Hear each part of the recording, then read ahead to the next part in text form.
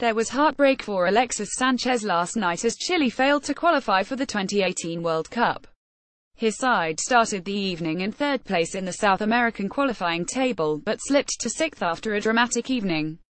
Mesut Ozil's agent provides major update on Arsenal star's future. Having qualified for the last two World Cups, Chile did themselves no favours by losing 30 to Brazil, with Paulinho and a Gabriel Jesus double doing the damage. But it was results elsewhere that settled their fate, and more specifically late goal in the match between Peru and Colombia, in which Sanchez' Arsenal teammate David Ospina played a major role. Colombia and Peru drew 11, which meant they finished 4th and 5th respectively and pushed Chile down to 6th. The late equalizer for Peru, which effectively knocked Chile out, was bizarre. Trailing from a James Rodriguez goal, in the 74th minute Peru were awarded an indirect free kick on the edge of Colombia's box. Inexplicably, Paulo Guerrero took a shot at goal which would have counted. But Ospina, not realizing the situation, tried to save it and in doing so touched the ball before it went into the net.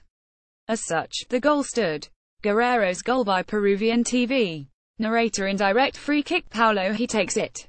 Goal: he Ospina touched it, he touched it. pic.twitter.com/3w Flamengo and United States, United Kingdom. At Flamengo on October 11, 2017, the result meant Colombia finished on 27 points and Peru on 26 points.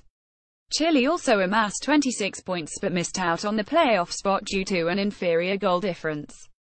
There could be some very awkward scenes when the pair returned to training with Arsenal. Elsewhere in the group, Uruguay qualified behind tabla-toppers Brazil, and Argentina also claimed a place at the World Cup in Russia after finishing third. Jose Mourinho has doubts over Manchester United's move for Mesut Ozil.